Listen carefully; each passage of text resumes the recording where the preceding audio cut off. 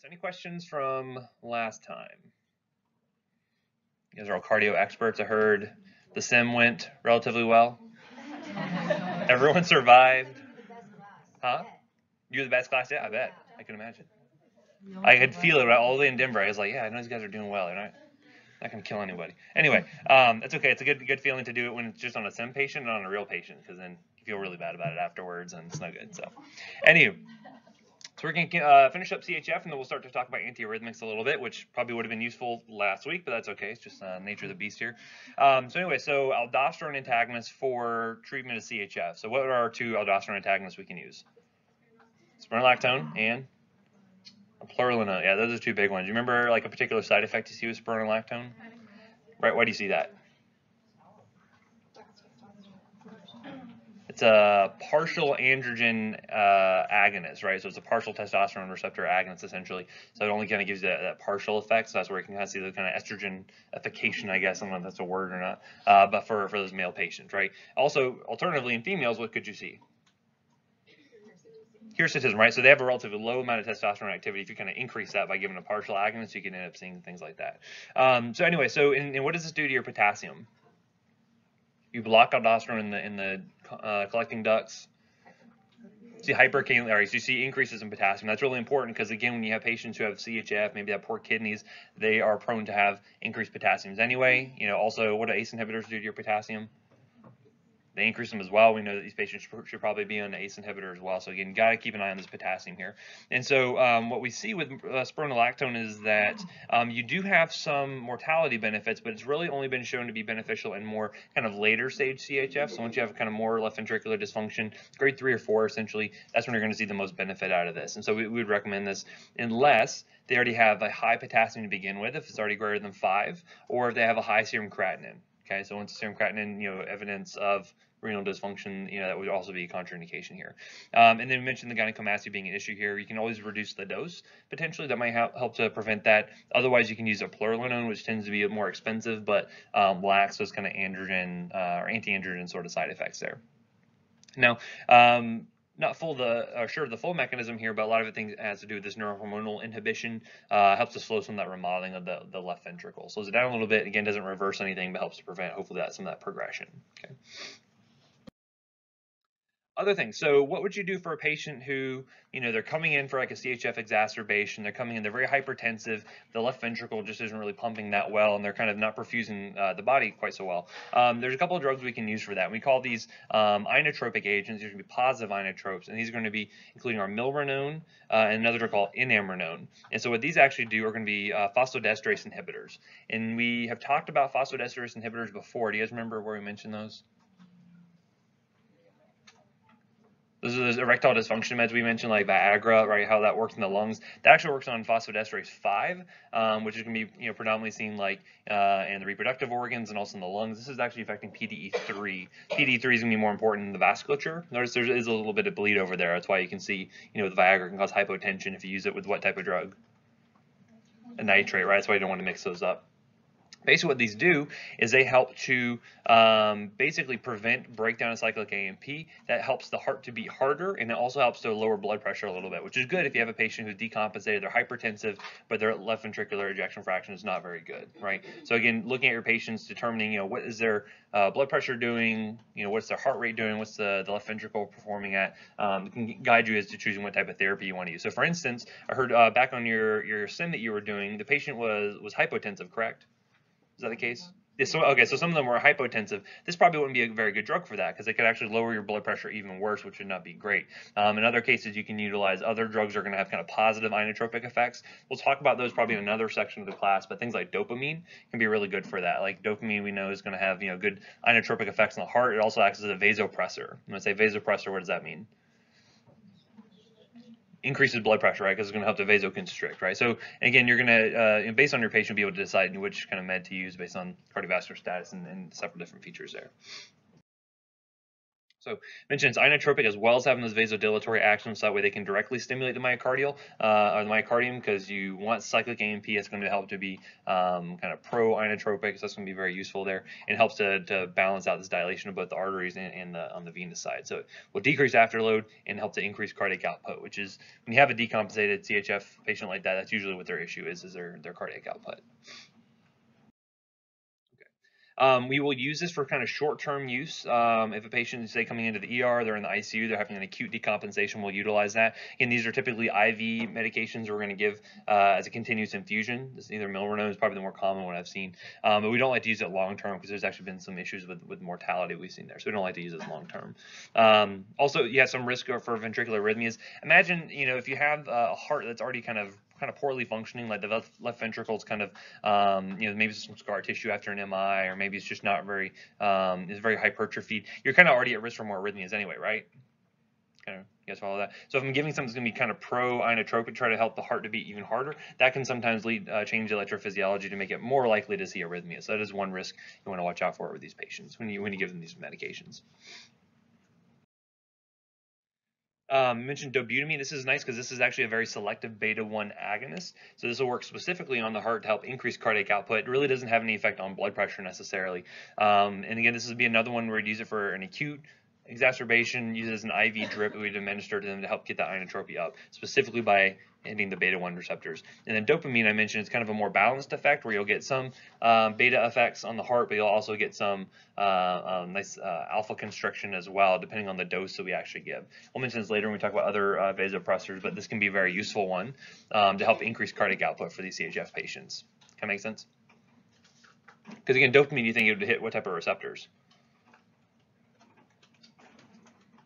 Dopamine receptors, right? Because we have those certainly in the brain, but because we see several medications, we get to the psych section that will affect that. But typically, dopamine itself does not have a good time crossing the blood-brain barrier, and so you get these kind of peripheral effects where you can have increase in cardiac output due to beta-1 effects, but you can also have that constriction as you increase the dose on those alpha receptors. Okay, so any questions on CHF? So what meds are you going to give to a CHF patient? A diuretic? What's a diuretic going to help me to do? Good. So is that going to be an all-the-time med? Sometimes med? For some patients, it will be an all-the-time med just because if they have kind of this chronic edema that occurs. But yeah, generally, and does it help with mortality? No, just for symptomatic management. Good. So you might have like a Lasix prescription that you use for those patients kind of as needed. What else? A beta blocker? What's a beta blocker going to help us to do? Yeah. So which beta blockers? There's 3 of them we mentioned. Metoprolol XL, that was actually specifically the XL formulation. What else? Carvedilol and bisoprolol is the other one. Yeah, so those are the 3 main ones. But, and why is that counterintuitive to give a beta blocker to a patient? Because we just saw if you have a decompensation, we're giving them a beta-1 agonist. Why would we give them a beta blocker? It's for more chronic use. It's more chronic use, right? You got to start very low dose and gently titrate it up. Ideally, if they're inpatient, that's going to be the safest way to do it. So that way you can actually monitor if they end up crumping on you, right? And then you go to the ICU or something. So utilize low doses, gently titrate it. There is mortality benefits to using one of those 3 beta blockers, right? So that's good. Any other drugs they should be on? Some sort of ACE inhibitor, right? Because that's going to help with what? Yeah, it's going to be helping with LV remodeling. It's going to help to decrease that. Helps with help with the blood pressure as well. A lot of patients are going to be hypertensive, and we get mortality benefits out of that. Okay, what else? Dihydropyridine calcium channel blocker. How would that be useful for our CHF patients? Okay, good. Yeah, so if they're still hypertensive, so if they're on a beta blocker, they're on an ACE inhibitor, and they are still hypertensive, that could be an option, right? You wouldn't want to use a non-dihydropyridine, though. Why? Yeah, it's gonna hit our cardiac output. We don't want to do that. We want to see the same benefits like we do with some of those beta blockers. Okay. What other drugs could they be on? Digoxin. Okay, how's that going to be useful? Okay, so it's going to help with some of that. Is that providing mortality benefits? Just symptomatic management, right? So if they're kind of topped off on their beta blockers, their ACE inhibitors, the diuretics are working pretty well. If they're still symptomatic, sometimes digoxin can be useful. Who else could benefit from digoxin? AFib, yeah. So we'll talk about that in the antiarrhythmic section coming up next. AFib's the other kind of thing where digoxin can be useful to help treat that arrhythmia. Any other meds they should be on? What can help to prevent, say, like plaque formation? And so aspirin could be a good one, right? So they probably should be on aspirin. What else?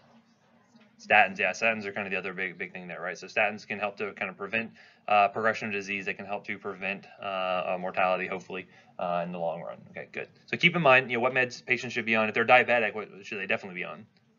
ACE inhibitor, right? Or an ARB could be a good alternative as well, because it's going to be what? Renal protective, absolutely. Fantastic, good. So again, looking at your patient, look at their comorbidities, it will help you decide which meds they need to be on, and can also give you a key into what kind of side effects they might be experiencing, things like that. So keep all that stuff in mind. Okay. All right. Moving on. Let's talk about more. You guys know what the objectives are. All right, cardiac muscle. Have you guys covered antiarrhythmics at all? Besides, you talked about a little bit in EKG, correct? A little bit. Okay, we're gonna go more into depth. You guys know the classification for the antiarrhythmics, how we classify them? You guys ever heard of Vaughan Williams classification? Yeah. So this is what we're gonna be mentioning here. The Vaughan Williams classification. What is that?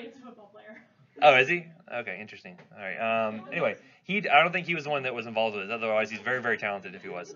Probably very old as well, I would imagine. But anyway, so this is the way we're going to classify these antiarrhythmics. So anyway, so cardiac muscle, we know, and we covered this in physio before, so I guys know you're up to speed on a lot of this, but the striated muscle, notice that automaticity, where's the primary amount of automaticity coming from? The SA node and the AV node, fantastic. And again, it's one of those things where it's kind of an all or none phenomenon. We'll see that some of the cells are going to be kind of those leaky sodium cells that are going to be responsible for those kind of pacemaker kind of action, and then a lot of the other cells, really, they don't have action potentials on their own unless they have some sort of signal coming in that says, hey, you should trigger off an action potential, right? So we'll kind of review that, and it helps. We have this functional syncytium, right? We have all these nice intercalated discs here that help for movement of electrolytes along the myocardium, so that we have a nice functional squeeze on the heart that's going to allow us to effectively pump blood out and bring more blood in. So again, looking at these specialized cardiac cells, you have the SA node, AV node, as we mentioned, and even if you were to obliterate both of those nodes, we still have some degree of automaticity, but typically the rate goes down as you get to these kind of further kind of further down along the pathway here. So even like the bundle of His and the Purkinje fibers can still have some degree of automaticity. It's usually pretty slow, though. The patients will still be pretty bradycardic for the most part. Now, looking at the action potential, we'll see here that the SA node is going to be one of those, has automaticity to it. It's going to be those leaky sort of channels we'll see there, leaky sodium channels that are going to be able to generate an action potential on its own. We'll see that atrial muscle cannot do that generally, which is good because we want that to wait for a signal from the SA node to really fire off. And then we'll see the AV node will also have some degree of automaticity, but it won't be as fast as the SA node, right? So otherwise, if the AV node was faster than the SA node, then that would be setting the rate for the heart, and you don't want that. You kind of want it to be from the top down, essentially. Then you're going to go through the different sections of the heart here. Notice these are all going to be, again, not really having much automaticity to it, if any at all, but really your ventricular muscle should be kind of subservient to those pacemaker cells. And so again, we get our typical EKG sort of pattern here. So looking at the different phases here, so looking at our fast response cells, this is just typical cardiac muscle cells, nothing with automaticity here. You're going to notice there's several phases, right? So what's kind of happening at this point right here? What triggers off phase 0? So what is the trigger to start phase 0, though? Because it doesn't happen on its own, right? It needs some sort of action potential to come along, right? So generally from like the SA node or the AV node, like that's going to be the thing that will incite this to occur, right? Because we know that the sodium channels can, due to that functional syncytium, due to those intercalated discs, we can transfer ions pretty easily, and this is going to be useful to help us to trigger off that phase 0, which, as you mentioned, is going to be rapid sodium influx. Okay. The reason why we cover this again, why do you think this is important? This is exactly how the medications are going to be affecting this, right? So they're going to find the different medications, and this is how we classify them, is based on what type of channels they're going to hit and which type of effects they're going to have on the EKG, essentially, right? So we're going to see the sodium channels are going to be the big influx here. Then you're going to have this kind of little plateau phase that's occurring here. So phase 1 into 2, what's kind of happening here? So phase 1, potassium usually is going to be in a higher or lower concentration inside the cell. Inside the cardiac. Usually it's in a higher concentration, right? So again, think about your cells as typically being salt-wrapped bananas, right? So potassium's on the inside, salt's generally going to be a higher concentration on the outside. And that seems like an odd analogy, but I imagine it might be kind of tasty. It's kind of sweet and salty a little bit. Anyway, So looking at this, you're going to have potassium flowing outwards, right? So that's along its concentration gradient. You're going to have some inward flow of chloride, so it's going to help give you that little dip there during phase 1. Phase 2 is primarily going to be these inward calcium currents, right? Because usually in this, the myocyte, where's a lot of the calcium being stored? That sarcoplasmic reticulum, right? All the stuff in physio comes right back. It's weird. But anyway, so you open up that sarcoplasmic reticulum. That has a lot of calcium already in there. So generally, when that's being sequestered, if you open up those calcium channels, as happens during this phase 2, you're going to have basically calcium flowing along this concentration gradient going into the cell, essentially. And that's what's going to help keep this kind of more positive for the most part. Eventually, those will end up closing off, and then you're going to have this phase 3, this outward potassium current, right? And so this is going to, again, allow potassium to flow out of the cell. It's going to help to bring the action potential, kind of close it out, and we'll bring that the electric potential back down to the resting membrane potential, essentially, right? Again, this is typically between, like, say, -70 to -90 or so, typically where that's going to be resting at. So potassium flowing out, and again, this will be important because what would happen if I, say, blocked potassium right here? Say I block those channels up, I plugged them up with a drug or something else. It will slow the ability to repolarize. Which interval on the EKG do you think that would affect? QT, absolutely. So when we see QT prolongation, a lot of the times is due to drugs or something else blocking these potassium channels, right? Or you have a mutation in it, you have a congenital prolonged QT or something like that. So potassium is going to be very, very important here. And then obviously what helps to maintain that resting membrane potential is going to be our sodium potassium ATPase pump, right? So it's going to be pumping sodium in or out of the cell. Out of the cell against the concentration gradient, and potassium into the cell where it has, again, against the concentration gradient, because it obviously requires ATP in order to help make that function, right? Okay, so if you were to look at this, again, looking at the ion concentrations that are occurring during phase 0, you would end up having a kind of rapid influx of sodium. This is just another kind of way to illustrate this. During that phase 1, you're going to have some potassium flowing out of the cell, a little bit of chloride coming in, and then primarily that plateau phase is going to be mainly due to calcium, right? Because calcium comes in, and then what does calcium do when it's in the myocyte? Opens up the sarcoplasmic reticulum, right? It's that calcium-induced calcium release, essentially. So calcium comes into the cell, will trigger that sarcoplasmic reticulum to open up all that calcium, and then what happens? Contraction occurs, right? That's what's going to trigger off that the actin and the myosin to bind up together, and they're going to cause a contraction to happen there, okay? So calcium is really important for that. Calcium will be helping with the strength of the squeeze of the heart, so the more calcium coming in, the stronger the squeeze of that heart's going to be, and we saw that when we talked about digoxin, which we'll cover again a little bit later. After that, then potassium is going to be flowing out. This is going to help us to get back to our resting membrane potential. And then you also have that sodium potassium ATPase pump helping to keep things set at the normal resting membrane point. Okay. Just another way we can kind of look at this. Again, remember those calcium channels are really important here. We mentioned that if I were to have a non-dihydropyridine like verapamil come along, what does that do to the squeeze of the heart? Decreases that, right? That's why we didn't want to use it for our CHF patients typically, because it's going to be a cardiodepressant. It's going to help to decrease that squeeze of the heart and prevent us from having a good ejection fraction, a good cardiac output, essentially. So again, those T-type calcium channels we mentioned, I'm sorry, the L-type calcium channels we mentioned is going to be the primary mover and shaker for those drugs. But again, this is just a good example of showing you the different channels, how they're kind of functioning. And again, potassium is going to be super, super important here for helping us to reset the heart to help us get back to that resting membrane potential. If that doesn't happen, then we can see some issues there. Okay. So what's a refractory period?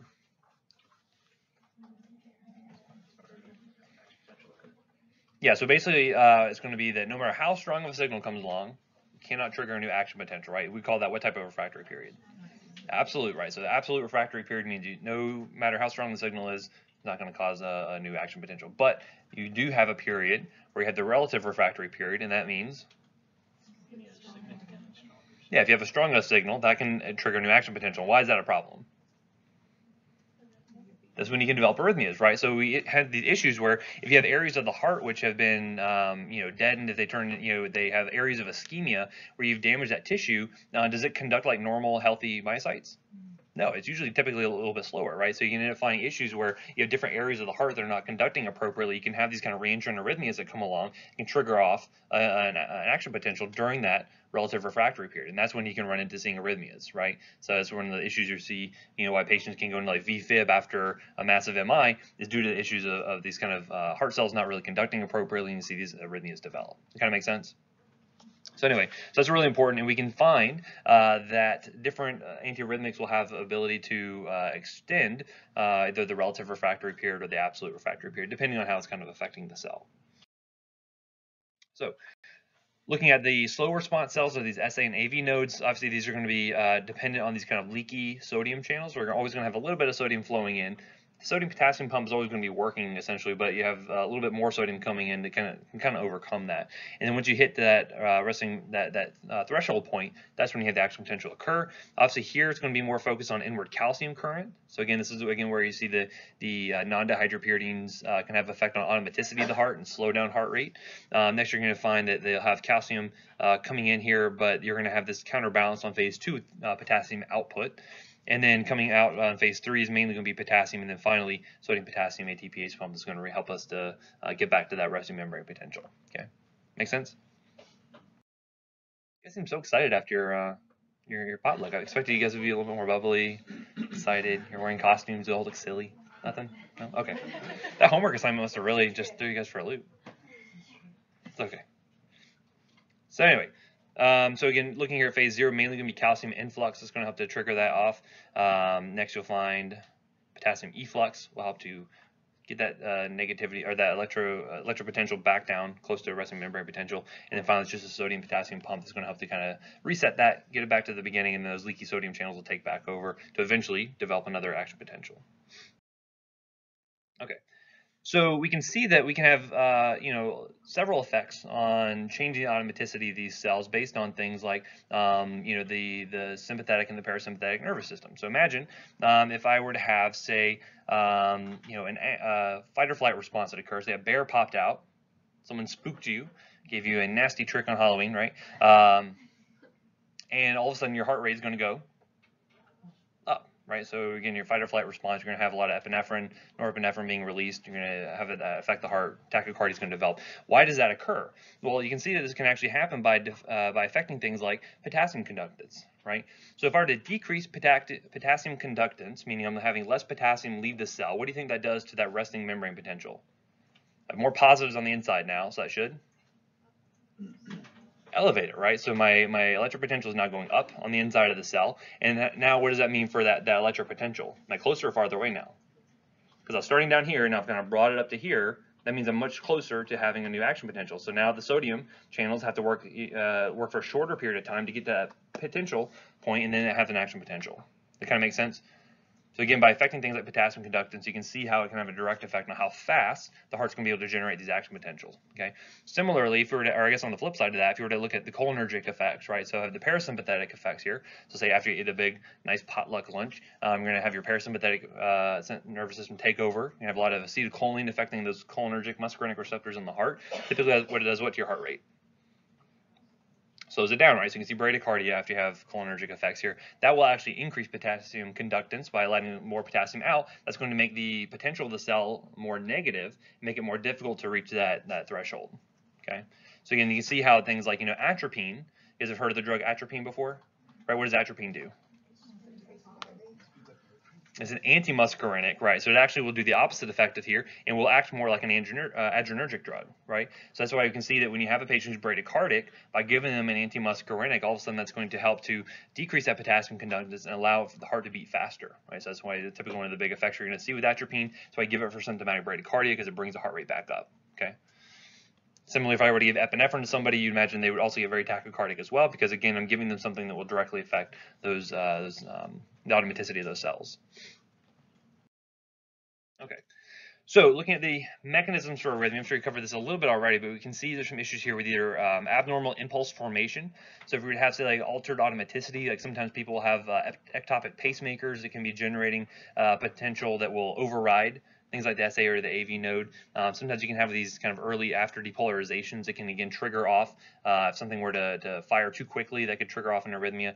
And then sometimes it will be due to impulse conduction. So either due to those reentrant arrhythmias like I kind of mentioned, when you have areas of ischemia potentially, or if you have some kind of unidirectional block that helps to prevent the action potential from being transmitted appropriately. So those are kind of the different ways that we can see this with these. And certainly you can find all kinds of different arrhythmias that can develop from this. I'm no EKG reading expert. Certainly I can see PEA. That's pretty easy. VFib, little squiggly line. It's not good. And there's a couple tox things that I'm a little bit better versed at reading here. Which one of these is particularly drug related? Yeah, torsades is a big one, right? So let's do that potassium rectifier pump being blocked, right? So you end up having kind of a delayed resetting of those ventricular cells, and this is where you can see this kind of a very odd sort of arrhythmia. You know why it's called torsades to points? Yeah, well, it's French for twisting with the points. You can kind of see here how it kind of flips around on itself a little bit there. So that's kind of where they get that from. But anyway, so we're going to be looking at different types of arrhythmias, and we'll see that different drugs are going to be able to affect this differently, right? So something that works on automaticity is going to be better for what type of arrhythmias?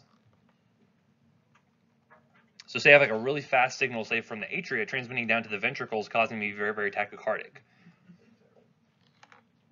Certain drugs are going to be better if they're going to be able to affect the automaticity of those, let's say, in the AV node, or they're going to be able to affect that conduction through those cells, right? So we're going to see that certain things are going to be better for atrial type of arrhythmias, certain things are going to be better for treating ventricular sort of arrhythmias. And so it'll be important to kind of be able to delineate between those two. So that way, if you have a patient who has SVT, I'm not going to give them something that's going to potentially kill them, right? Or if they have VFib, I'm not going to give them something that's going to be completely ineffective. And so this is why it's important to kind of get an idea now of which drugs are going to be best for what sort of arrhythmias, right? So I'm not going to get probably as in-depth as you could if you were to talk to a cardiologist or an electrophysiologist or somebody, but we'll at least get the basics down here, okay? But it's important to note the drugs, what kind of effects they're going to have, and then side effects as well for a lot of these, because some of these patients will be on these antiarrhythmics for a long time, for several years, and they're going to see there's some chronic issues with these. So principally, we want to identify and remove any kind of precipitating factors that are leading the patient to have an arrhythmia in the first place, right? So if they're hypoxic, you want to give them oxygen. Obviously, their myocardium is getting ischemic, and that's why you're developing arrhythmia. You should probably give them some oxygen, right? If they're having an electrolyte issue, give them or take away electrolytes potentially, right? So maybe sometimes, especially like hyperkalemia, you can see arrhythmias develop from that too, right? So there's some issues on either side. You want to hit that kind of that Goldilocks spot where you're right in the sweet spot. You don't want to have too much or too little of anything because you can see issues develop there, right? So we want to establish our goals of therapy. In some cases, for more chronic arrhythmias, is it feasible to fix the arrhythmia, or should we just focus on maybe just slowing down the rate of it? You guys heard of like rhythm control versus rate control?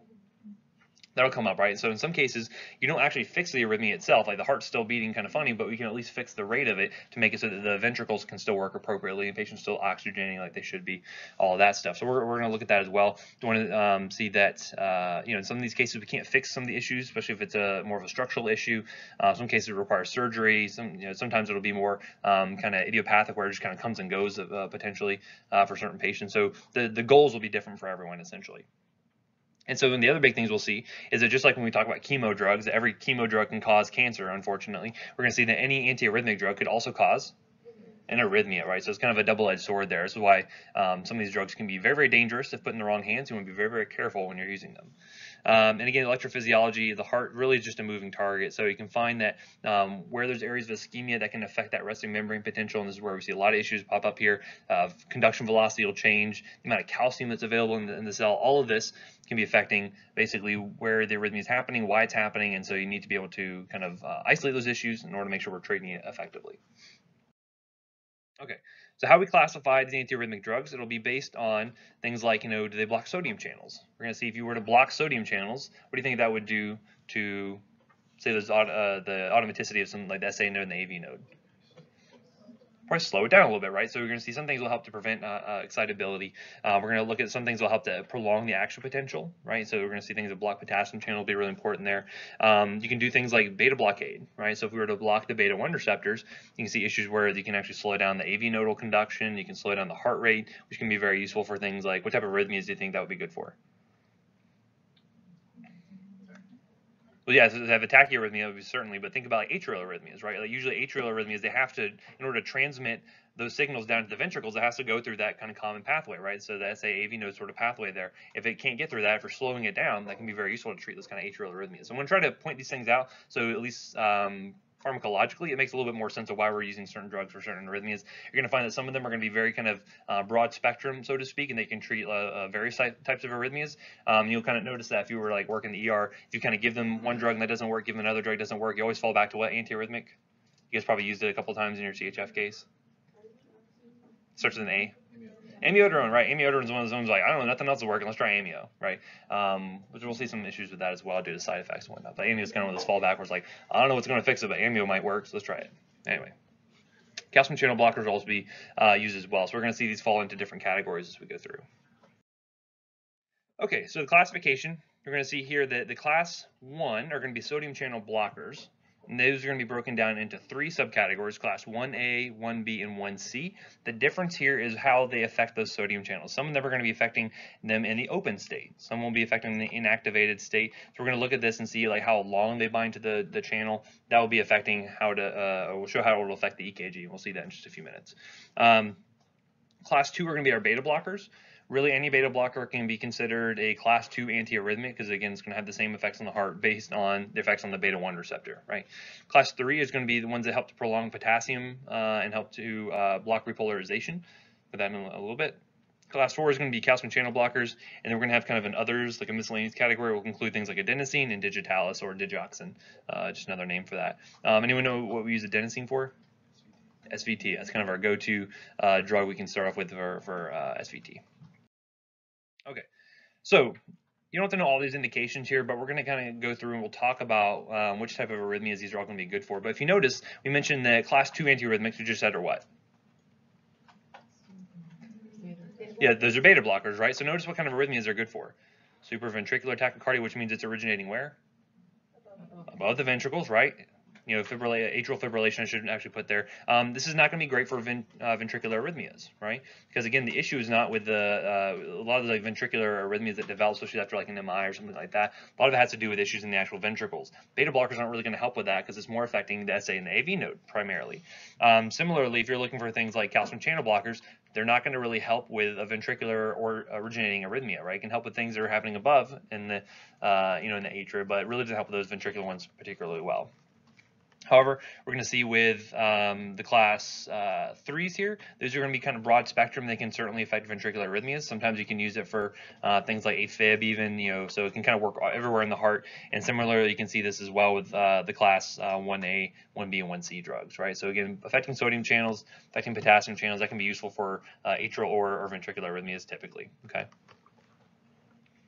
Everyone with me so far? Okay. All right.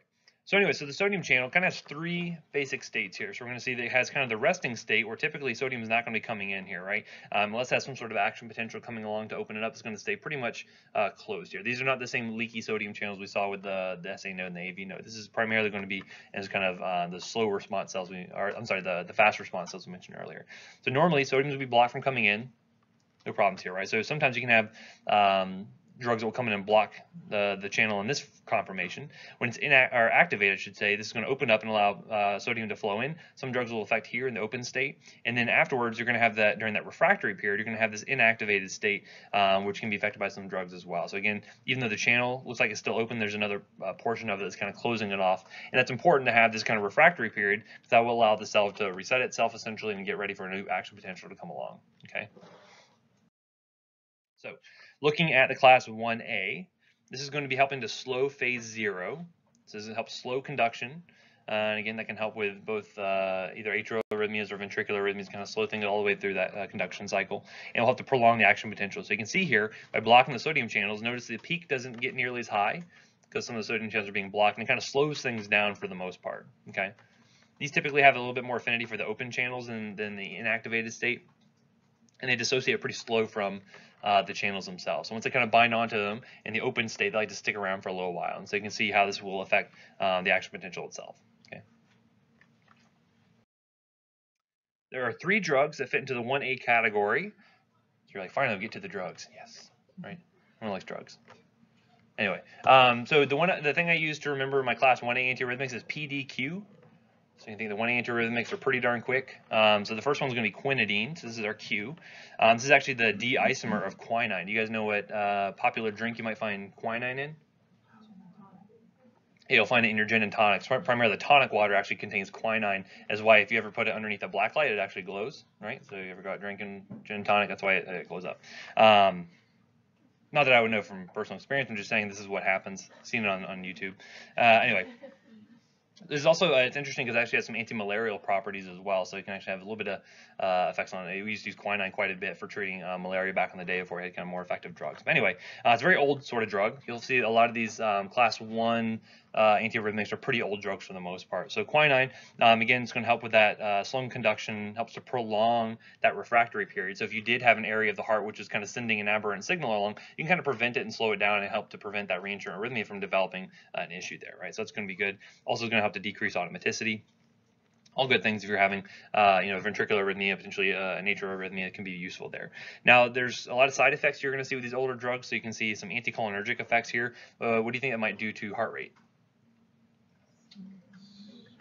Anticholinergic, as well as decreasing the amount of or activity of acetylcholine, those muscarinic receptors in the heart. It would do what to your heart rate?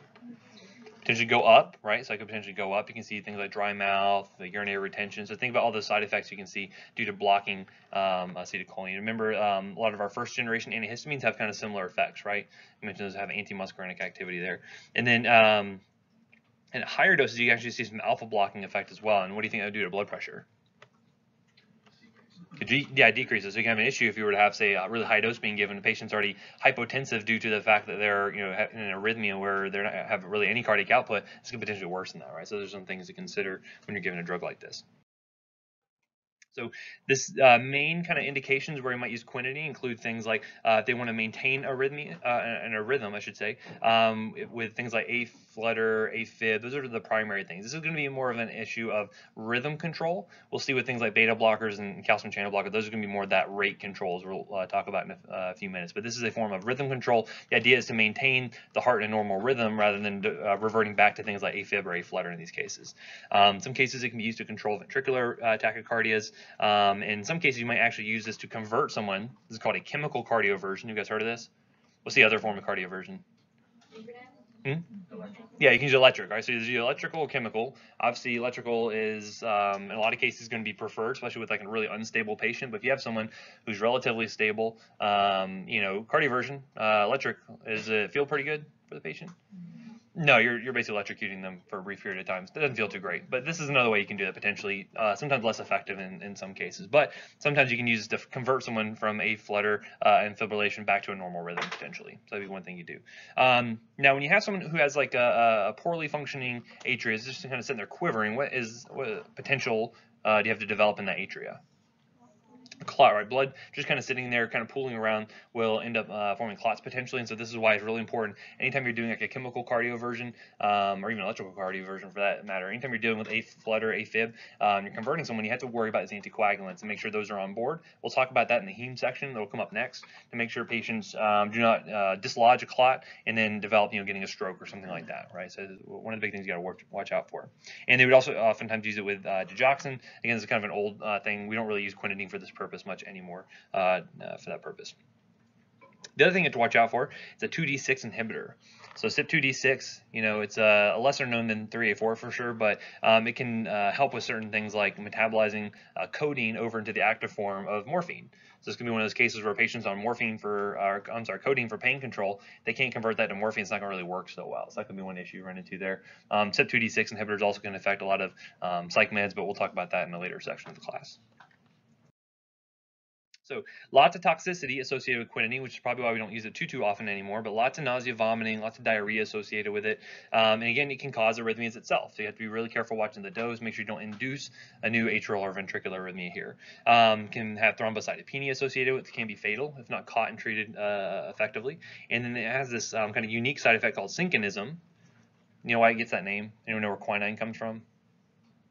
There's actually a tree that it comes from. It's called the cinchona tree, and so this is where the term synchonism comes from. But basically, there's a very kind of classic triad of symptoms that come along with quinidine. So it's tinnitus, you see dizziness, and blurred vision associated with it. Kind of blurred vision is more associated with the anticholinergic effects, but if you were to hear that, it's kind of classic triad of symptoms for the synchonism you see with quinidine. Okay. And again, due to those arrhythmias it can develop, quinidine sudden death has been reported before, where basically a patient goes into an arrhythmia and dies if they're not caught very early. And then torsades is another issue here as well. Right. So lots of side effects with it. Probably why we don't use it too commonly anymore. But again, it's important to at least be familiar with it when you're talking about antiarrhythmics.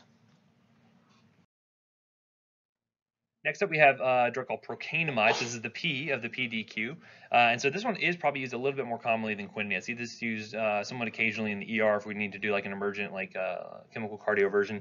But again, this is going to be affecting in that open sodium channel. And they're just going to have the same effects on the EKG as you would see with something like quinidine. Nice thing here, there's less side effects associated with it. You don't see the same anticholinergic activity, no real alpha blocking activity. It's very good from that standpoint.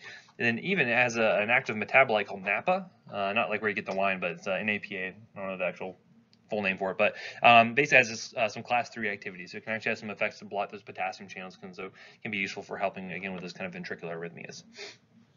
This is another one that goes to that acetylation. You guys remember the last drug we talked about that had that? Hydralazine. You guys remember any other drugs we talked about with that? Back in the pulm section? The TB drug? Mm-hmm. Which TB drug?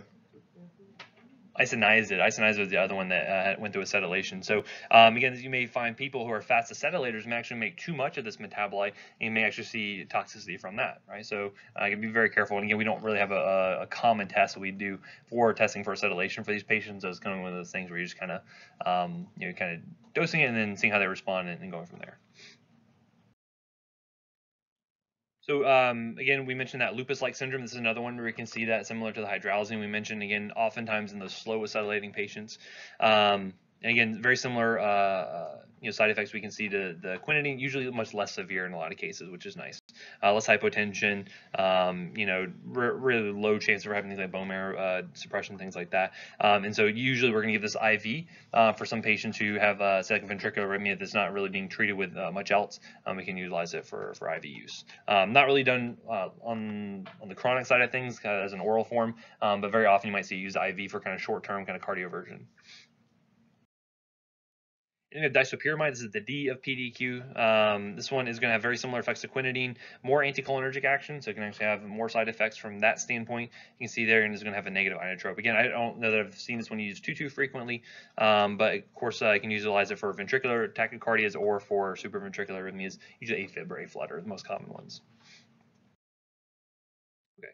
I think we mentioned the antimuscarinic effects here you're going to watch out for. And again, a lot of these things again are going to be class effects. So you can see torsades is going to be a class effect for all of these type 1A antiarrhythmics. So again, just kind of think of them as a group, kind of put them all together, but just note those kind of unique side effects with things like quinidine, etc.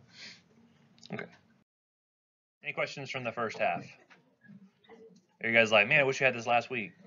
Maybe a little bit? That's all right. That's okay. All good things with time. Anyway, so going on to our class 1B antiarrhythmics now. So some of these will probably sound a little familiar to you, at least one of them should. This is actually work on shortening phase 3. And so this is going to have a little bit different affinity for that channel than what we saw with the 1As essentially. So you'll see it actually works on the inactivated sodium channel, binding to that with a higher affinity. And so what's interesting is it actually has a little bit higher affinity in the ischemic tissue. And the nice thing is it kind of spares normal healthy tissue for the most part. So this is sometimes used and actually one of the ones here, lidocaine, we'll talk about, used to get recommended more often with MI, because the big issue with MI obviously is you're having these areas of ischemic heart tissue, and so you could utilize something like lidocaine would help to try to restore normal kind of electrical activity in these hearts, because I mentioned if you have kind of dead tissue, what does that do to the conduction typically?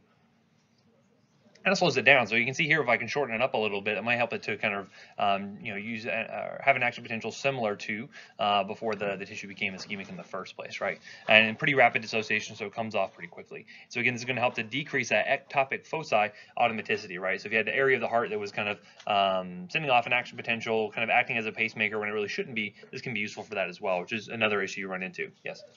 Aren't all the class 1 sodium channel blockers, or is it just? Well, they're all sodium channel blockers, so 1A, B, and C, they're all sodium channel blockers, but how they affect those sodium channels differs, right? So go back and look, and you'll see like the 1As, they typically affect the open channel, versus this one affecting more the inactivated channel, right? Okay, they're all sodium channel blockers. They're all sodium channel blockers, right? So the main one here is lidocaine. Where do we normally see lidocaine being used? Anesthesia, right? Because it's a local anesthetic. And so does anyone know how it acts as a local anesthetic?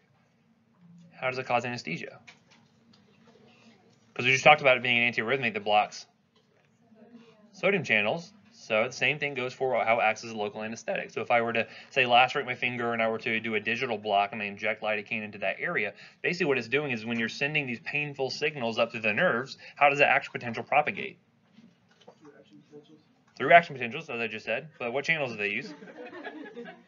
Sodium, yeah, sodium channel. Remember going from that node of Ranvier, kind of crossing the sheaths of myelin. The sodium channels are super important for that, right? That's how we can go back and look at those action potential charts from back in physio. But sodium channels are super important for that. If I deaden those, if I block sodium influx, and especially if it's working kind of more rapidly firing nerves, like you would see with like a painful finger or something, then you can block that and actually prevent transmission of the signal. So even though the pain is still there, your brain's never getting that signal in the first place. So you can see how that kind of works.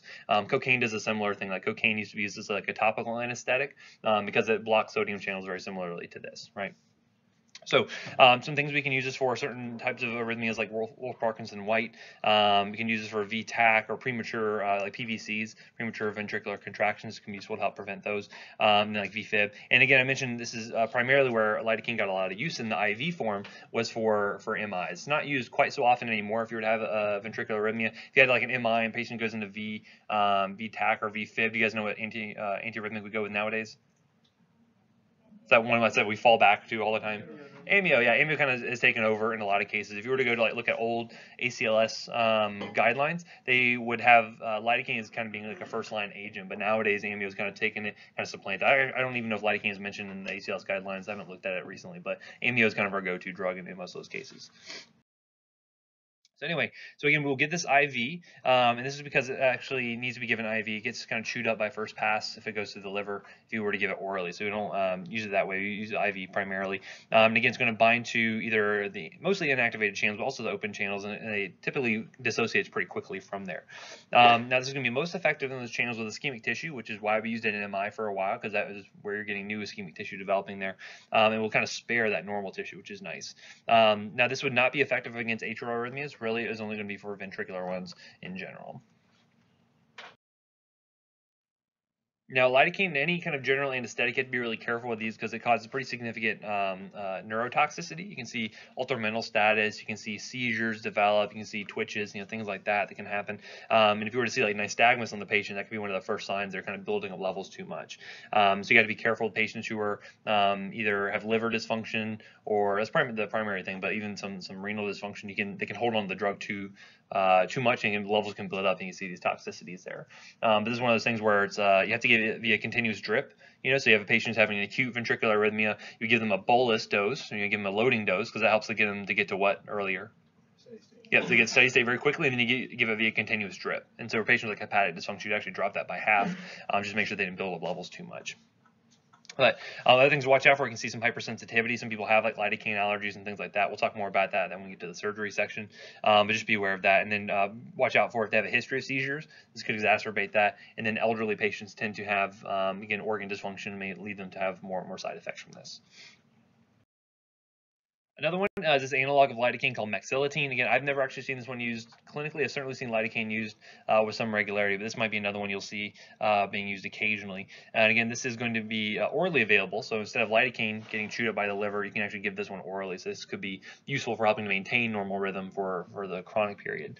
And this can be useful in helping patients with like prolonged congenital QT prolongation, which can be useful to help kind of shorten that up a little bit and help them to prevent an acute ventricular arrhythmia from developing and kind of a sudden death kind of syndrome there.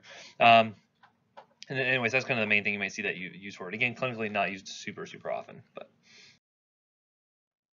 And finally, we have our 1C antiarrhythmics. These are going to be slowing phase 0. These are kind of act very similar to the class 1A, essentially. So if you kind of looked at how the action potential changes, pretty similar for the most part. But it's going to help to slow conduction, prolong that refractory period, essentially, and help kind of prevent reentrant arrhythmias from developing there. Will affect the normal heart. So really that 1B classification of like only really working in ischemic tissue, that's kind of unique to the 1Bs. But this one will affect kind of normal tissue as well. The drugs we have here is going to be flecainide, and then we'll have another one called propafenone.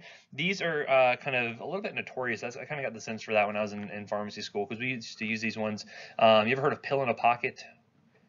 Kind of an old term, but basically you'd have these patients who they would kind of know if they went into like AFib, right, fluttering. A lot of times they can feel it, and so they would actually use these drugs as a form of rhythm control. They felt like they're having an arrhythmia come along, they could go ahead and take a pill, basically carry it around with them, and you kind of use it as an as-needed basis. We don't really do that anymore. We found there's like some increased mortality associated with it, but these can be useful for helping with that rhythm control, essentially, and preventing a patient from having the symptoms of an arrhythmia by preventing it from happening in the first place.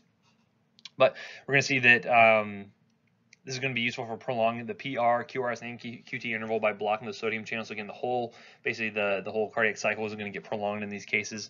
And again, this can help to prevent premature ventricular contraction. This is one of the other uses we used it for occasionally. Again, you could use it for like life-threatening sustained arrhythmias. This could also be useful for atrial arrhythmias as well. So again, 1Bs are primarily going to be utilized for ventricular arrhythmias. 1As and 1Cs can be used for kind of either, essentially. And again, we don't like to use this in patients with structural heart damage because you find increased risk for other arrhythmias to develop, and it's kind of no good for those patients.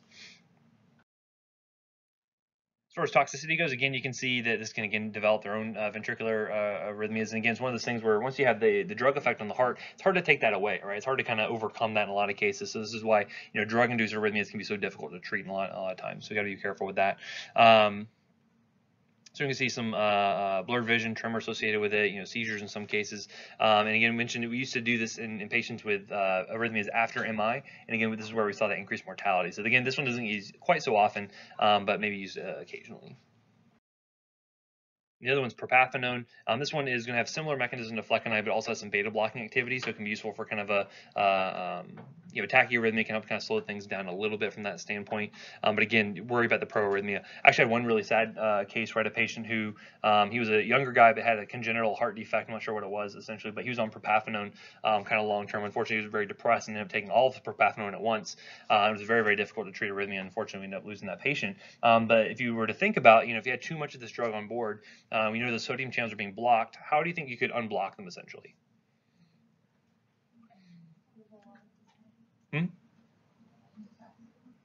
Well, not potassium necessarily. What could I use a lot of to try to flow through those channels?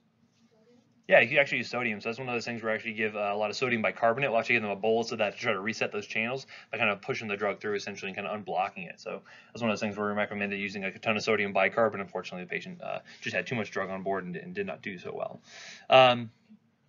Anyway, another drug we don't use too often, but you may see like some old school cardiologists using this occasionally, or if they have some congenital issue where this is really one of the things like you guys don't want to be prescribing this very often. It really needs to be someone who's specifically trained for that, or if you guys are working specifically in a cardio office, like that would be the place you're going to more often use it. Okay, that's for the class 1 antiarrhythmics. Now we get to move into more kind of familiar waters, essentially. So we're going to have class 2, which are going to be our beta blockers. And as you might imagine, we said that what type of arrhythmias are going to be well suited to beta blockers? Ventricular arrhythmias?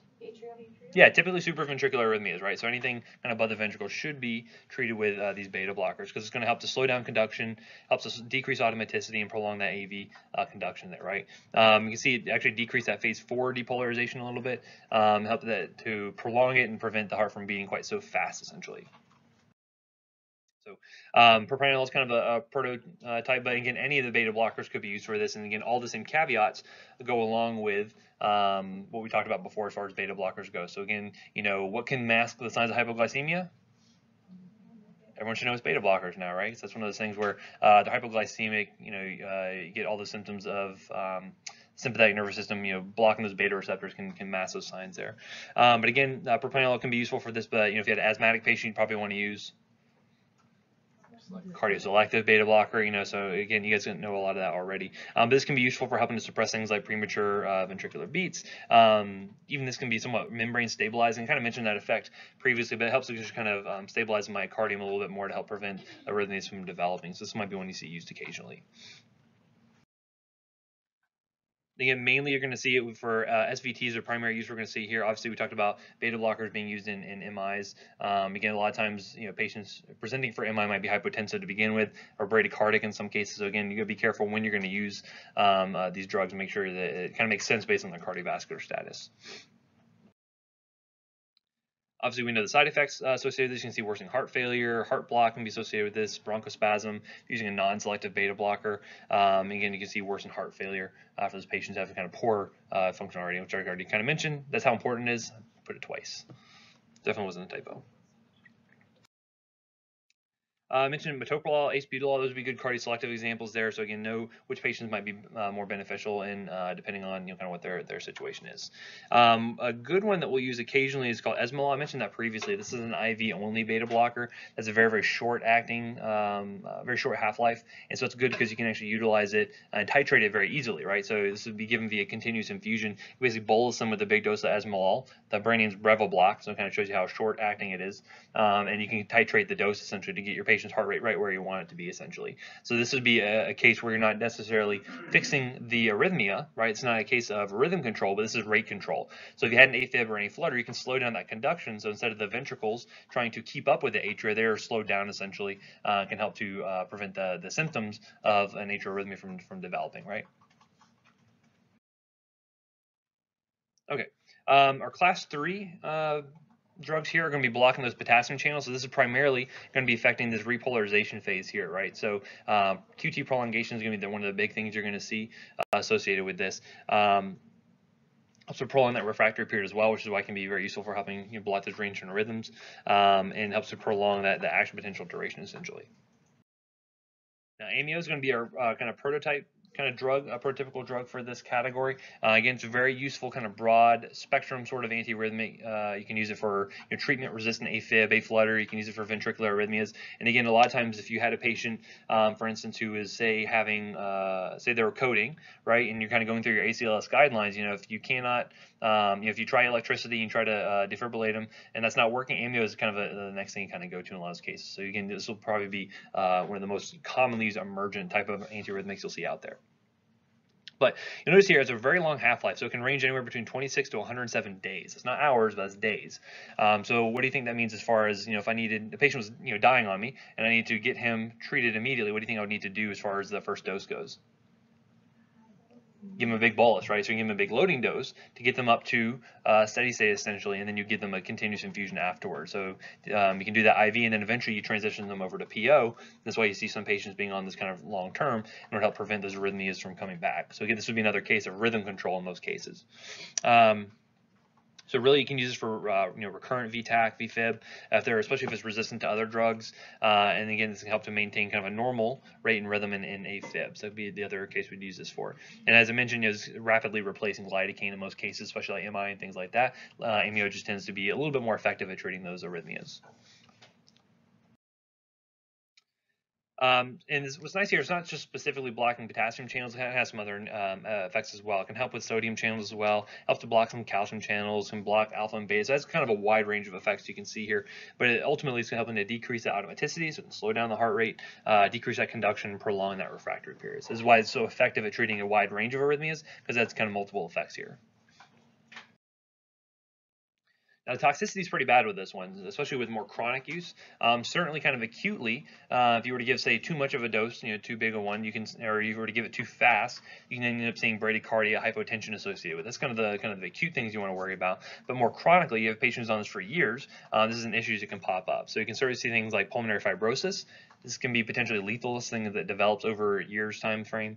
You can see some neurotoxicity like muscle weakness, ataxia, and then they actually end up having amio will deposit into the skin. They have a blue-gray kind of discoloration of the skin. That can be non-reversible in some cases. So you see, a patient looking kind of dusky. Sometimes that can be related back to the amio kind of causing that skin color change.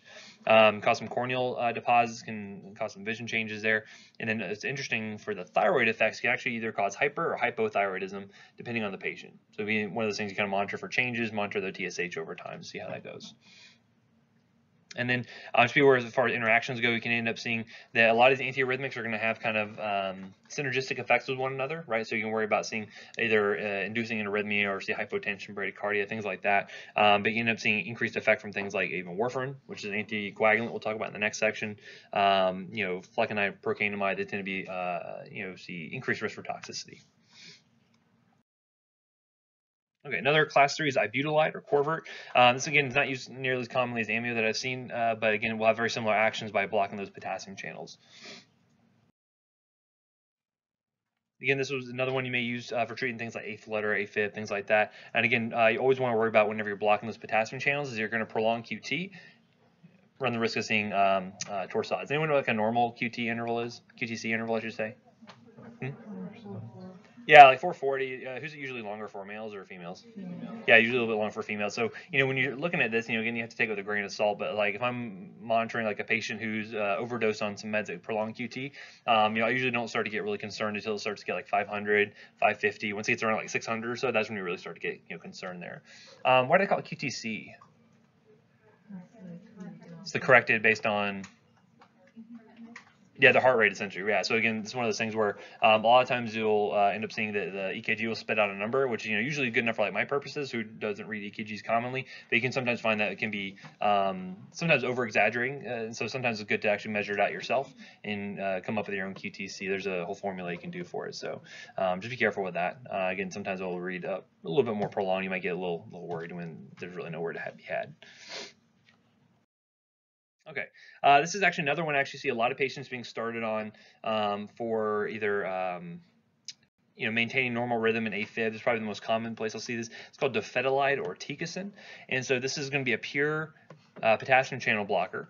And so we're going to see that this can help maintain a normal rhythm there. And so it really has actually a pretty limited availability. So it needs to be relegated to patients who are under the care of a cardiologist. It's actually one of the big things. We will start this in the hospital in a lot of cases, because if the patient has an issue with it, they develop an arrhythmia, you want to be able to catch it while they're in the hospital, not have them die out when they're in their house, right?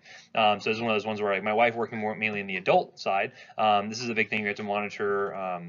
For a lot of electrolytes, you have to make sure you counsel the patient appropriately, because we're going to see this can make a big difference. So you have to monitor for things like potassium. You have to monitor for things like magnesium, because you have big shifts in there, especially if you have a patient with like renal dysfunction or something, that can lead you to be at higher risk for having these arrhythmias. So it's really important with your potassium blockers to make sure you have normal potassium levels.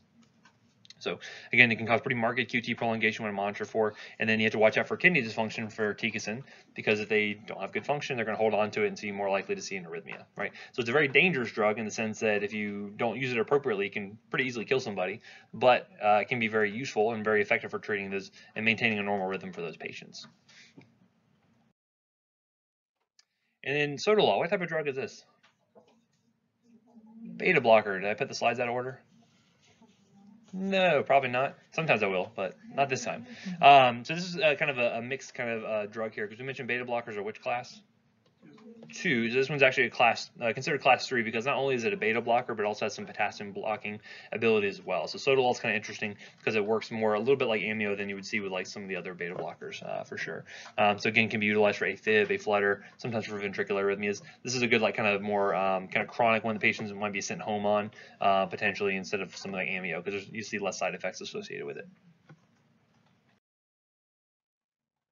Again, helps to block that nodal conduction, blocks the potassium channels, so it can all be useful. Again, toxicity, because this is not a cardioselective one, be careful with your asthmatic patients. Be careful, with that risk of torsades. You gotta be careful when you're looking at multiple drugs that can prolong QT, because again, you might be on Sotalol, say for treatment of AFib, but what happens if you get prescribed, say, Levaquin, right? So now all of a sudden you have 2 drugs that can prolong QT. You got to watch out for that. You sometimes need to do EKGs to make sure it's not getting too prolonged. And then obviously the beta blocking effects here, so if you had CHF, that can worsen it, etc. And then finally we have our class 4 antiarrhythmics. So these are going to be your calcium channel blockers. Are these dihydropyridines or non-dihydropyridines, do you think? Non-dihydropyridines. So these are only the non-dihydropyridines we're going to be focusing on here, right? So diltiazem, verapamil are the main class 4 antiarrhythmics, and amlodipine, things like that wouldn't really be considered an antiarrhythmic at all. Okay, so these are going to be working to block those calcium channels, helps to decrease automaticity. This will be used in the same similar situations of what you'd use for a beta blocker, essentially, right? Helping for those kind of supraventricular sort of arrhythmias. So again, verapamil, diltiazem, we talked about these pretty exhaustively already, but just be aware they are going to be kind of most effective in active tissue. So if you have someone who's kind of already having an arrhythmia, this can help to kind of slow things down pretty effectively in that really active tissue there. But the big thing is going to be depressing AV conduction, SA conduction, and slowing down that, or decreasing that contractility. Obviously, supraventricular tachycardias are kind of one of the primary places we'll see this. I mentioned the other drug that we use for SVTs a lot. Adenosine is the other big one. So sometimes we'll use this as kind of a backup to adenosine. If we can't break someone's SVT with adenosine, this is kind of a good go-to drug. So either verapamil, diltiazem can be utilized. Sometimes beta blockers. It just depends on the patient. But like in the MORS, we'll jump back to using diltiazem in a lot of cases. Also can help control rate with AFib. Again, it's not going to be rhythm control necessary because it doesn't convert the rhythm. It just slows down that rate there to make sure the ventricles aren't trying to pump too fast. We all know the side effects already, but hypotension, depressed ejection fractions would not be good for like a heart failure patient, obviously. So you can be careful with those type of patients. Okay, so next we're going to have kind of a few miscellaneous agents. We have adenosine, digoxin or digitalis, and then finally we have magnesium. Anyone know what we use magnesium for? Yeah, torsades is going to be the big drug there, so we'll talk about that in a second. So adenosine, anyone ever given adenosine before for SVT? What's it look like? They almost like look like they flatline on you and then they come back. Yep, super scary whenever you give it. So adenosine is really kind of interesting because we have adenosine receptors that are available on the heart. You also have adenosine up in the CNS as well. Typically, adenosine kind of acts like the major like brake. It's kind of like pumping the e-brake on your car, right? So basically, you pull the lever, it's going to stop everything for a brief second, and then it's like letting go off of it because the half-life of the drug is super short. Around 10 seconds or so. So the drug gets in, does its thing, and then leaves, which can be useful if you have something like an SVT where you have a very rapid rhythm being transmitted from the atria to the ventricles. You can slow things down. You can basically stop it for a split second, and then it'll kind of kick back in, hopefully in a normal rhythm at that point. So it kind of resets the heart essentially by hyperpolarizing these cells essentially, by making them very difficult to trigger. Drug goes away, and all of a sudden it can reset itself. So very useful. And usually you'll end up doing like a continuous EKG on these patients, so that way you can monitor and see when they go. Basically, they'll have like a super fast heart rate, going like 180 beats a minute. I actually had a 6-week-old one time that came in. They were like a 280. So fetal heart rates or infant heart rates can be very quick, but basically you'll give them the adenosine, it'll kind of flatline for almost like a second, and then hopefully it'll come back. Everyone's kind of holding their breath for it to come back, but once they come back, then you're kind of good to go. The key though is you have to really make sure that you administer the drug with super. You have to make sure you do it appropriately. If you don't do it appropriately, the drug's not going to work that well. So we mentioned, typically when you're giving these drugs, where are you giving it through? An IV, right? Where the IV is normally placed. Yeah, usually in the arms, right? So again, it has to travel all the way through the veins back over to the heart, essentially, to be effective. And so if you just kind of push in leisurely, that 10 seconds goes by pretty quick, and now half your drug is gone, right? So you need to make sure you push it really quickly. And so normally what we'll do is we'll have kind of a 2 syringe method. Basically, you'll have like a drug or a syringe with your drug in it. You're going to have another syringe with your saline flush in it, right? Usually like 10 mLs of saline. And then you'll have like a 3-way stopcock, essentially, and the other end's hooked up to the patient. And so essentially when you're ready to give it, you're going to push the drug in, and then you have to push that saline behind it very quickly to make sure the drug actually gets to the patient. Because a lot of times, anyone know the dosing for adenosine? Yeah, 6, 12, and 12 usually, or 6, 6, and 12, however you want to do it. But essentially, you end up doubling the dose at some point if the first one doesn't work. And what I see more commonly is that someone will give the drug, they may not give it quickly enough, and they'll say, well, it didn't work, and then they double the dose, and all of a sudden it does work. And a lot of times it has to do with the fact that they just did not push it quickly enough the first time. So again, administration is very important there. Again, we use this primarily for SVT, sometimes in some cases for Wolff Parkinson White. And the main toxicities you're going to run into include like a lot of flushing. You can see with that, shortness of breath. They kind of get this impending doom kind of feeling because again, you're stopping the heart for a second, and it's kind of burning the chest feeling. And then we talked about digoxin already. We mentioned digoxin's mechanism is what? Yeah, sodium potassium ATPase pump is the main thing that gets affected by that. So we're blocking sodium potassium pump. What does that do to intracellular calcium levels? Just remember? Increases the calcium levels, right? Because again, remember there's that sodium calcium antiporter. You can go back and look at your CHF slideshow. I'm not sure if I put a picture of it here, but essentially what you end up finding is that they're causing more calcium to come into the cell, and that can be useful to help increase contractility, which can be useful for like CHF patients and stuff. But also by blocking that, you're helping to slow down AV conduction, right? So again, we mentioned that the transporter that really helps to maintain that resting membrane potential is that sodium potassium pump, right? Because again, you're always going to be pumping out more sodium, bring in some degree of potassium. But if you block that, if you prevent that from working, you can lead that to slow down your conduction, help to heart to be a little bit slower. So this is why we'd use it for things like AFib, A-flutter more commonly. Also, it can be useful by increasing this parasympathetic tone as well. So again, having a little bit more acetylcholine activity on those muscarinic receptors can slow things down as well. This one is not used super commonly. You can also use it occasionally for some ventricular, help to slow down ventricular rate. I see this sometimes used in some of our cardiac kids who have had some kind of congenital malformation, and we need to administer this after surgery to help with contractility and help to prevent arrhythmias from occurring. But again, it's going to be useful for helping kind of induce almost like a minor heart block to help with control some of that rate there in AFib and A flutter. We mentioned already that you have to watch your dosing there. You have to watch your levels to make sure it doesn't get too high. Otherwise, you can see that toxicity. Remember that yellowing of the vision. You can see like the halos. Those are things you want to watch out for. You guys remember the name for that?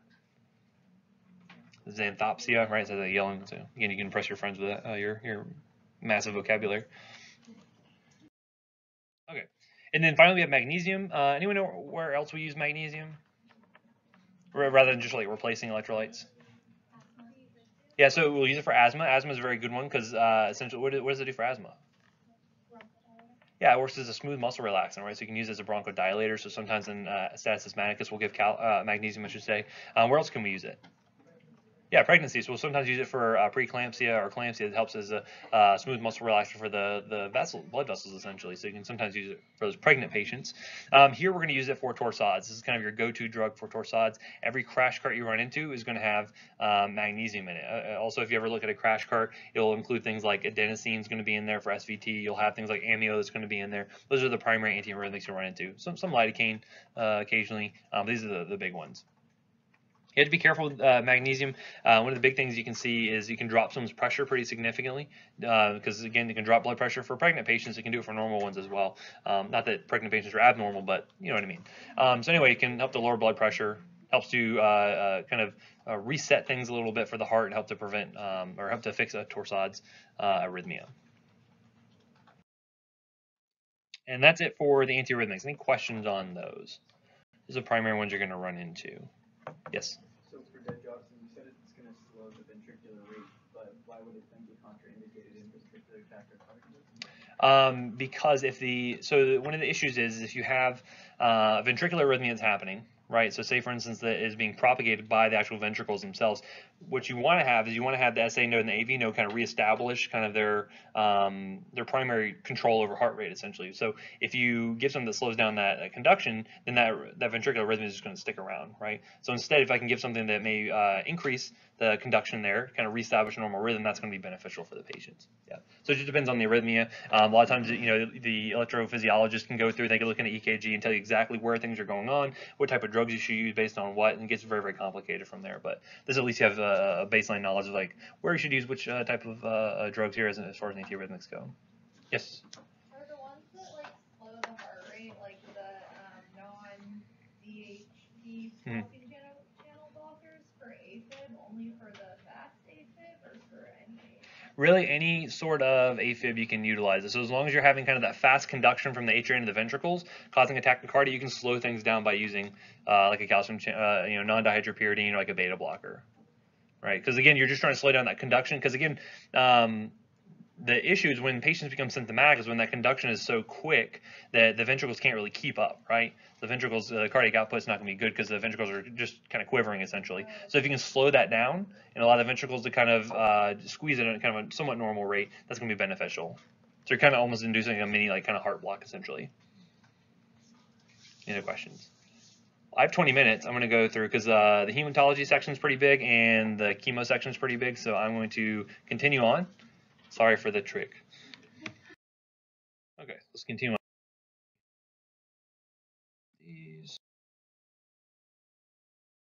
Okay, so first off, why do we talk about iron chelators? Why is iron important in hematology? Yep, so it's important for anemia, right? You want to have iron to make sure that we can generate what?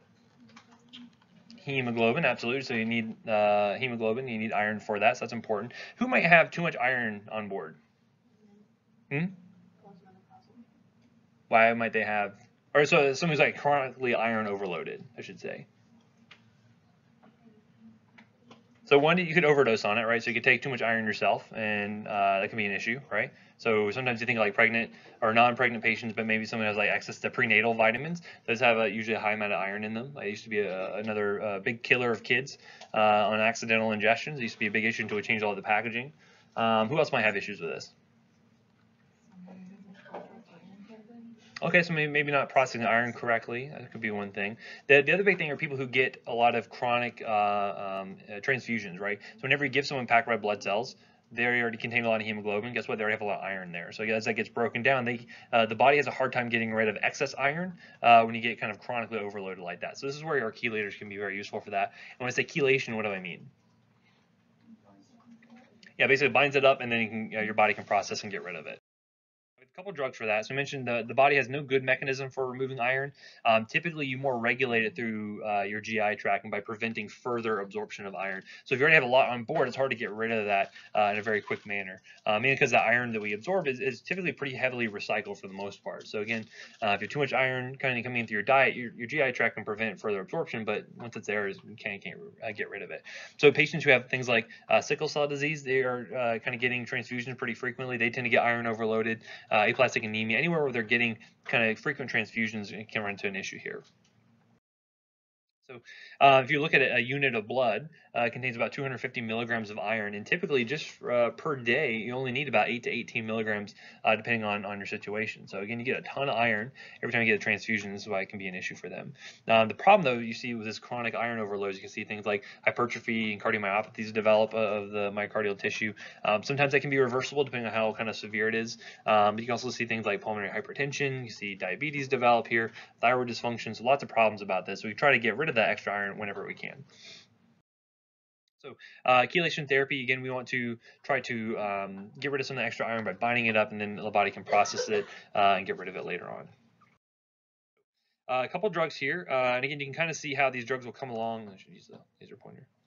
Come along, kind of work to bind up the iron, and then your body can process that. The two big ones we'll talk about is called deferoxamine, and then deferoxamirox is the other one. I just call it XJ. It's a lot easier to say. So deferoxamine is a cool one because it uses for iron overdose, and actually it turns this urine kind of this red color whenever it binds up iron. It calls it this product called desferrioxamine that you can pee out. You can actually see if someone's iron overloaded based on their urine here. Call that vin rosé essentially. So again, you use it primarily in overdose. Again, you don't see a ton of iron overdoses nowadays, but if you ever have like someone who is, someone who is worried about getting pregnant, or seen like, I remember this one really good case where a girl got into a fight with her boyfriend, decided to take a whole bunch of her iron pills, and then got really bad gastroenteritis. Anyone ever taken iron pills before? You get pretty bad GI upset along with this, kind of one of the common things you see there. And of course, she came in to the ER because her boyfriend was like, "Hey, you need to come in and get checked out. You took all those pills."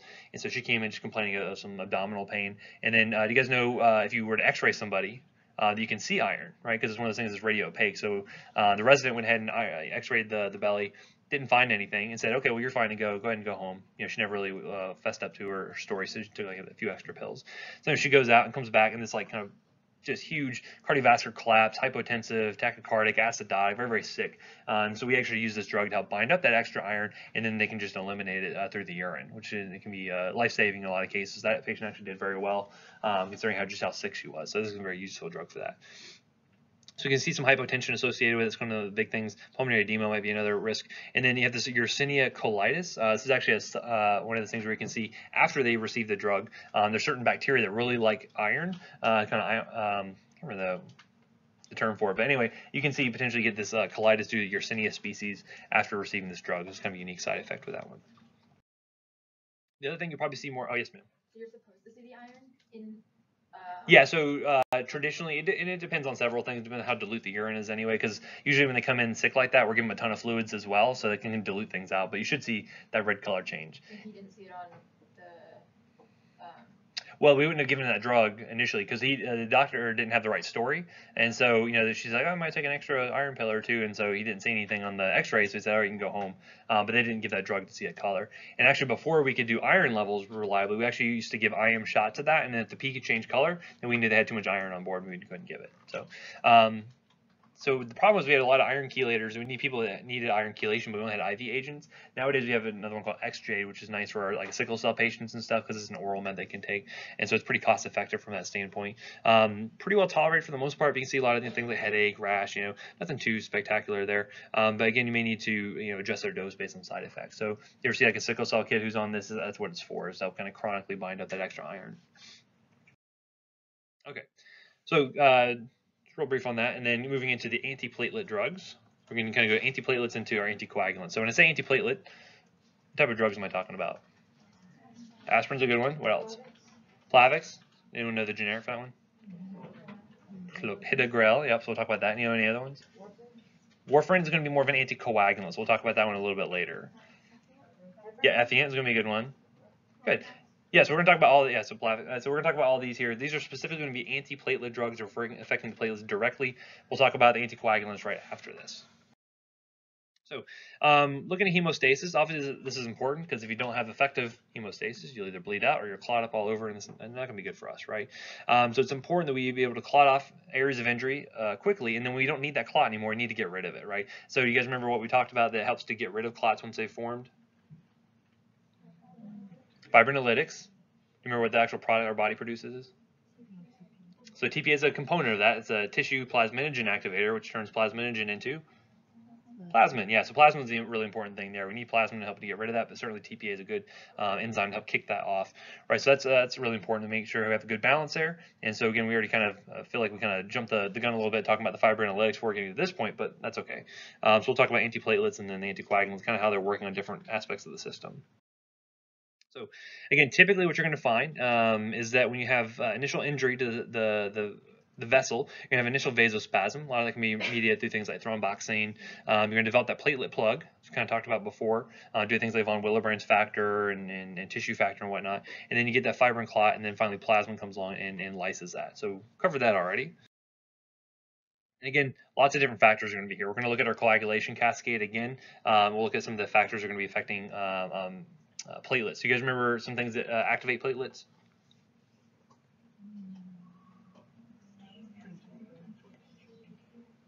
So we're going to look at that again in more detail. Fantastic. To remind you guys. Anyway, so again, normally that endothelial surface is pretty smooth, right? It's trying to prevent clots from normally happening for the most part. But what you can find is that you have natural anticoagulants as well, this is important. You have these. So you have things like thrombomodulin on the surface of cells, helps prevent clots from forming. You have things like protein C, which is formed in the liver that actually inactivates some of our clotting factors like 5, factor 8, things like that. And then we have the antithrombin 3, right? This is going to be super, super important when we get to talking about things like heparin. You know, heparin's a natural anticoagulant, but it helps to work with antithrombin 3 by binding up and activating several clotting factors. Okay, they mentioned that heparin is useful because it actually helps to bind to antithrombin 3 and makes it work better. So it actually increases the activity pretty significantly there.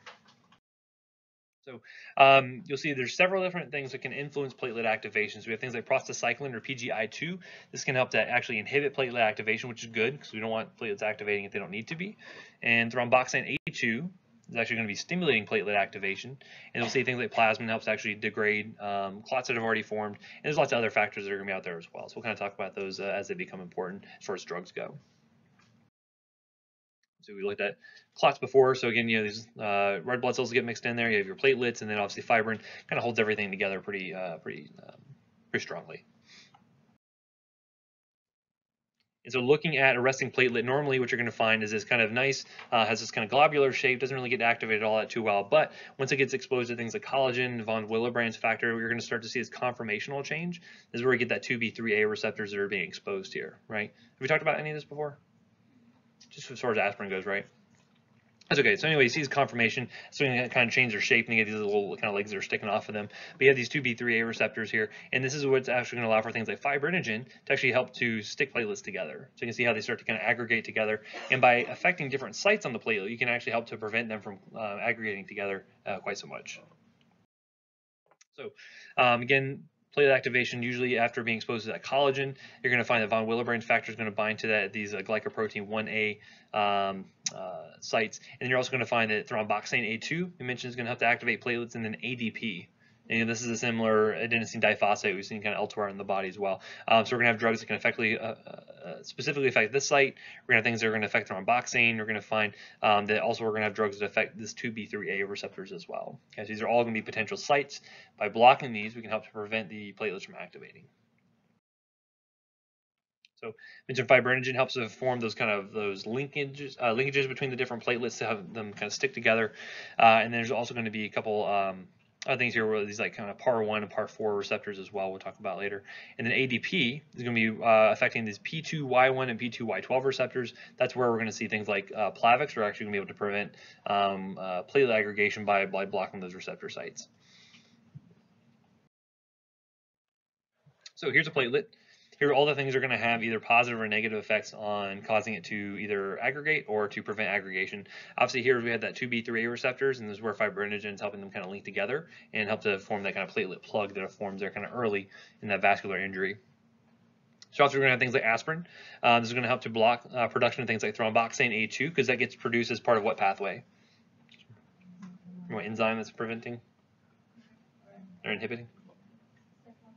Yeah, so again, aspirin works through blocking COX, all right, so blocking cyclooxygenase, and by preventing formation of thromboxane, this is how it's going to be very useful for helping to block platelet aggregation in the first place.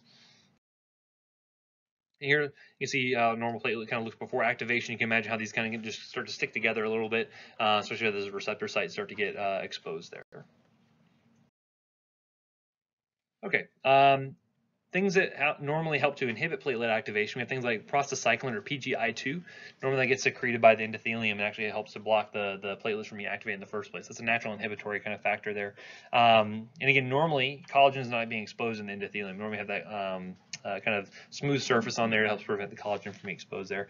And then typically thrombin is not going to be very well expressed during states where you don't need to have a clot being formed. And then again, platelets are not going to be exposed to that 2B3A receptor. They really don't form or show those until they had that conformational change that occurs when like collagen and von Willebrand's factor are involved there. So the first thing we're going to talk about is going to be aspirin because it's kind of our prototypical kind of antiplatelet drug we're going to look at. So we know that aspirin is a reversible, irreversible? Irreversible, right? So it's going to be effective for the life of the platelet essentially. How long do platelets stick around for? It's like 7 to 10 days or so ish. You know, it depends. So yeah, red blood cells are usually like 120 or so, but your platelets stick around for less time than that. You just have 7 to 10 days. So again, as long as the aspirin is around, it's an effect of that COX enzyme, it's going to be inactive for the life of that platelet essentially. So that's why we always take like 81 milligrams a day to prevent platelet clots from forming by kind of constantly keeping new platelets being inactivated as they get formed essentially. So again, we're working primarily on blocking the effects of thromboxane A2. That's the primary thing we're trying to prevent production of, because again, cyclooxygenase is going to change that arachidonic acid into several things like prostaglandins, prostacyclin, etc. This is the big thing we're trying to block here, and that's going to be through COX-1. And we said that COX-1, is that normally constitutive or inducible? It's usually constitutive. That's the one that's going to be around, kind of expressed all the time. COX-2 is the one that is usually going to be constitutive, meaning you only have it really being expressed in areas of like inflammation and things like that. This is going to be important because when we talk about the COX-2 inhibitors, how it actually cause increased mortality. We'll talk about that in just a second. And you may see, maximal inhibition around 160 milligrams of aspirin a day, but most people can get away with just taking 81. You see pretty similar effects from that standpoint. The problem is if you have even higher doses than that, you end up blocking PGI2 production. And we said PGI2 is normally inhibitory or stimulatory on platelets. So that was inhibitory. So if you end up blocking prostacyclin formation, that can actually stimulate platelets to actually clot together. So this is why we don't like to drive our dose up too high of the aspirin. 81, totally fine for most patients a day. Again, that's where we saw that problem with if you had just something that blocked COX-2 only, you'd end up losing this inhibitory factor here, and you kind of throw things on the side of producing too much thromboxane A2, and that's where you saw clots forming, increased cardiovascular death for patients who are taking specific COX-2 inhibitors. So if you've ever heard of Vioxx, that's kind of the classic example of that, of a drug pulled off the market, which is causing increased death due to that. Okay, so looking at COX activation, again, this is changing the membrane phospholipids down into arachidonic acid. That's phospholipase A is the enzyme there, and then cyclooxygenase. Just one pathway this can go down. What was the other pathway we talked about in asthma? Yeah, leukotriene, right? So you had that lipoxygenase that could turn into leukotrienes. But we're focused here on cyclooxygenase, and this is where we can see things like prostacyclin, which is typically going to have more platelet inhibitory effects, but certainly thromboxane is going to be really important for causing platelet aggregation to occur. So if you inhibit this, hopefully you inhibit platelet aggregation, hopefully keep your patient's vessels patent. So I mentioned aspirin is going to be affecting both COX-1 and COX-2 pretty much equally, so you don't really have an issue with the imbalance there between thromboxane and prostacyclin essentially. And then what you're going to see is that, sorry, Dr. O just walked by and distracted me. That's okay.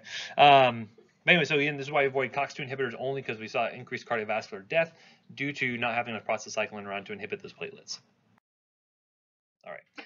NSAIDs, on the other hand, you're going to find these tend to have more of a reversible effect, right? So this is why we don't use things like ibuprofen to block platelets from being activated, because again, once the drug is gone out of the system, platelets can start to work again. Their cyclooxygenase can start to function just normally. So again, just be aware. That's why we use aspirin for a cardioprotectant agent. We don't really use ibuprofen or other types of NSAIDs, right? So very kind of limited type of effect as far from a time frame.